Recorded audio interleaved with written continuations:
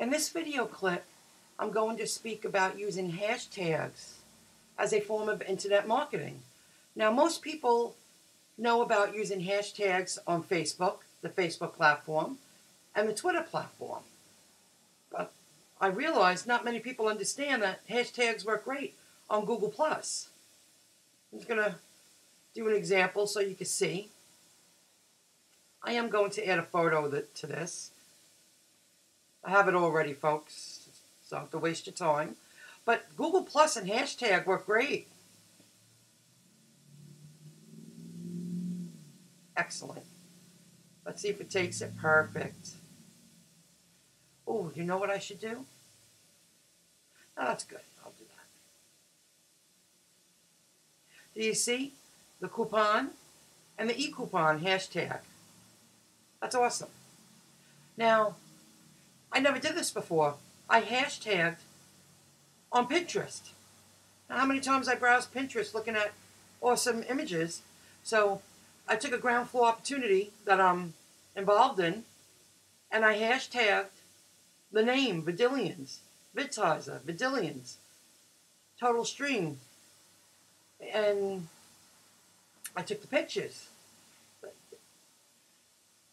So if you weren't aware about that either, everybody seems to know Facebook and Twitter with the hashtag and that Instagram. If I upload another one, and this one, I have the banner ready. I'm going to put this in technology. Yeah, I'm going to stick this in technology. Because it speaks about Roku TV channel. And I should do this. And Roku's pretty new. It has a long way to go. So I did check it out. And, you know what I'm going to do here? Just going to use this.